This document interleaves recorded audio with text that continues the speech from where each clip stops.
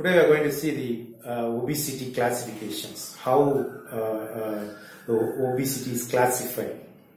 Those days we say, oh, he's overweight, underweight, and it is in the obesity only in the center, only the lower side, upper side. Now it's not like that. Obesity now is internationally classified into some stages, like depending upon the BMI. What is BMI? BMI is nothing but our weight in kilograms divided by height in meters square. So somebody is 170 centimeters and somebody is 90 kg. So 90 kg divided by 1.7 into 1.7. What you get is the BMI. So what is normal range? It is 18.5 to 25. So this is the normal range. So anything below that we classify into underweight. That is, you can be around 18.5 to 16 to 18.5 is called underweight. Severely underweight is less than that, and very severely underweight is something like BMI less than 15. And the same way above, like overweight. Overweight is nothing but 25 to 30. The BMI is 25 to 30. We call that overweight. And obesity class 1, class 2, class 3. Above this we classify. Obesity class 1 is BMI between 30 and 35. And obesity class 2 is BMI between 35 to 40.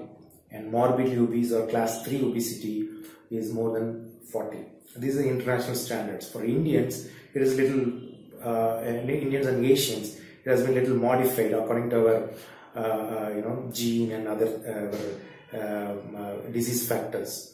So for Indians, we generally say anything more than 32. We call this, 35 to 32 to 35 range itself is called class 3 obesity. So any person above 30, 35 with some comorbid conditions like your diabetes, hypertension, cholesterol, asthma, wheezing, whatever, that's called, that becomes, even if they have a low BMI, but these diseases, when we add it goes to the next level. Suppose somebody is in class 1, when we add these things, we'll go to class 2.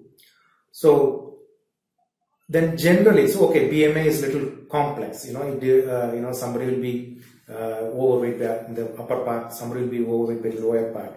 So then the classifications practically how to do, the doctor can, or a medical professional people can do the BMI, but what a person himself can easily do, that is, first is height, weight minus suppose somebody is height in centimeters minus 100. Suppose somebody is 170 centimeters minus 100. So the maximum allowed weight for that particular person is 70.